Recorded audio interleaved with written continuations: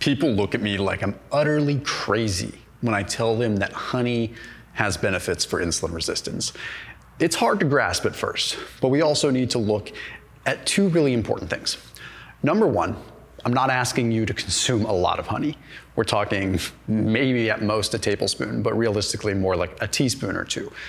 Secondly, it's not about the macronutrient profile of honey, more so about the actual quality of the honey and what's in the honey.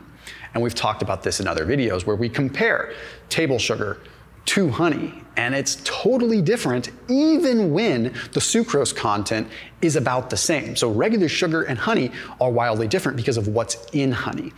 But I want to double down on this whole insulin resistance topic, because when you look at insulin resistance, it's so easy, surface level, to think that it's simply about your blood glucose.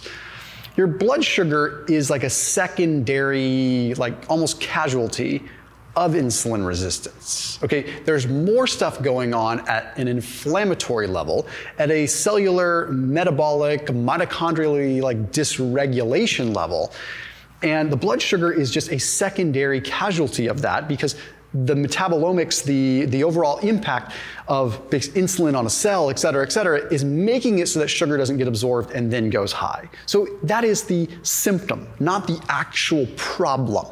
However, once the problem exists, adding sugar on top of it definitely can make it worse, because you're basically adding fuel to a fire. Where does honey come into the equation? Honey has flavonoids, and we're seeing now the evidence being quite strong that flavonoids have a potent effect on inflammation within the body. There's a couple of things we want to talk about.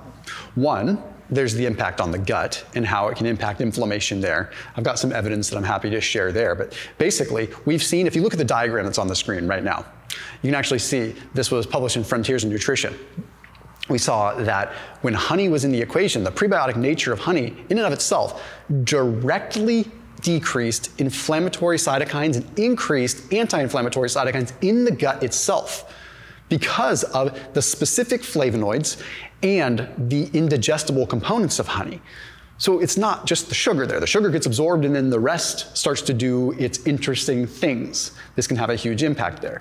FYI, I also put a link down below for seed, which is what's called a synbiotic, a prebiotic and a probiotic in one single capsule. So you look at it, it's like a capsule inside of a capsule.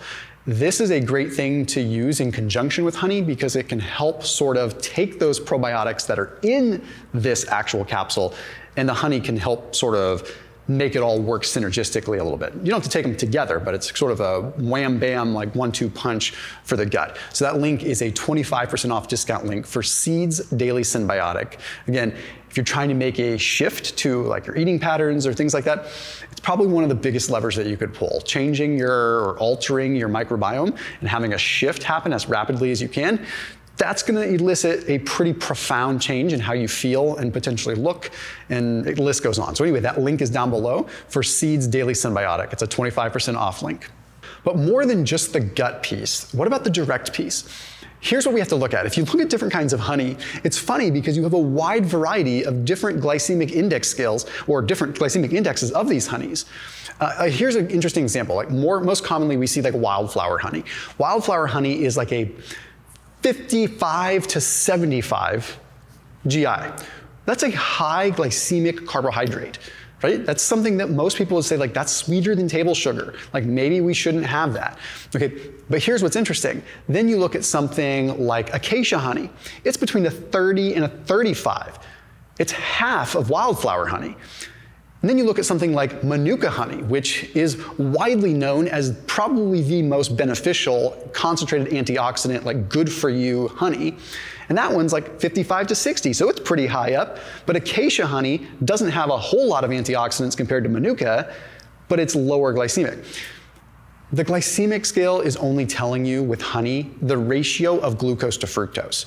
And remember, we know that in high amounts, excess fructose could be problematic too. So if it's a lower GI, that means it's going to be higher fructose, lower glucose. So you could make an argument one way or the other, right? Okay, if it's low GI, then it's high fructose, and that's potentially bad.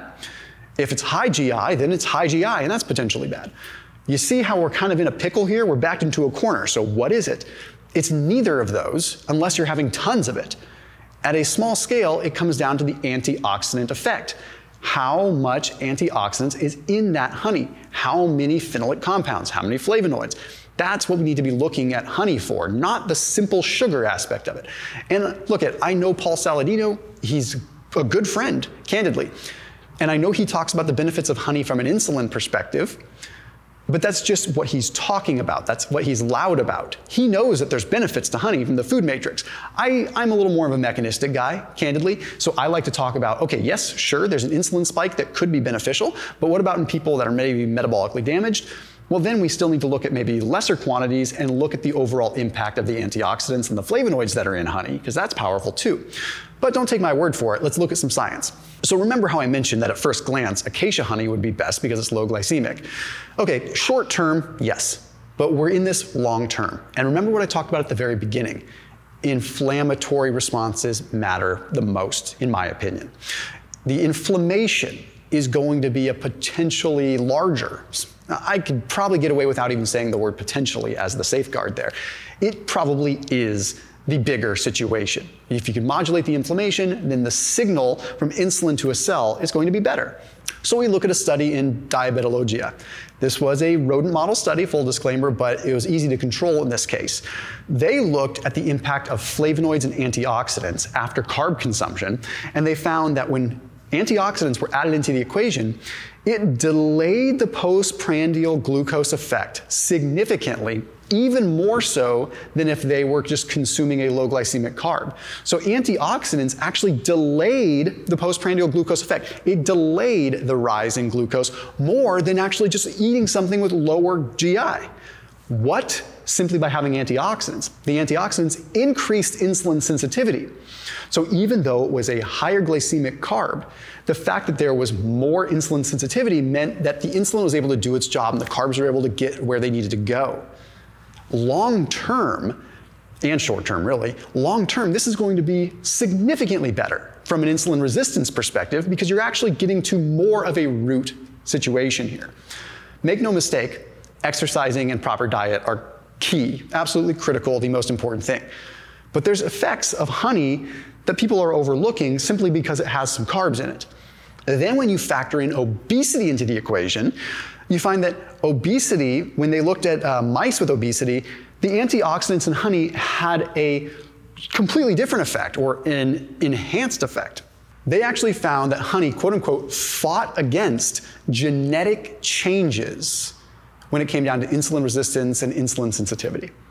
So basically, it was protective.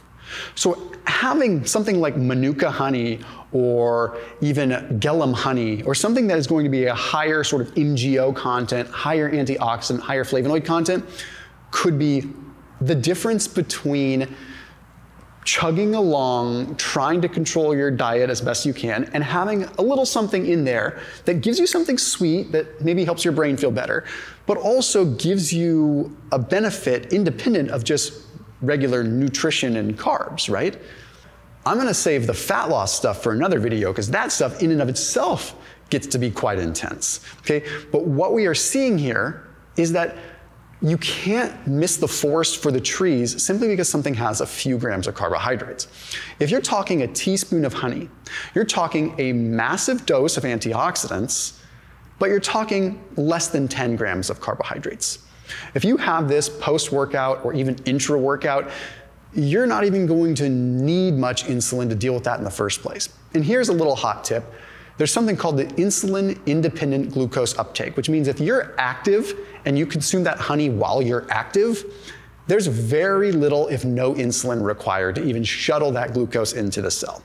Because there's sort of a mechanical leverage that occurs that allows the GLUT4 translocation to bring the glucose in without insulin being required because the muscle's in movement.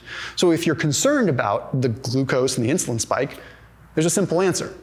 Consume a little bit of honey while you are actually working out.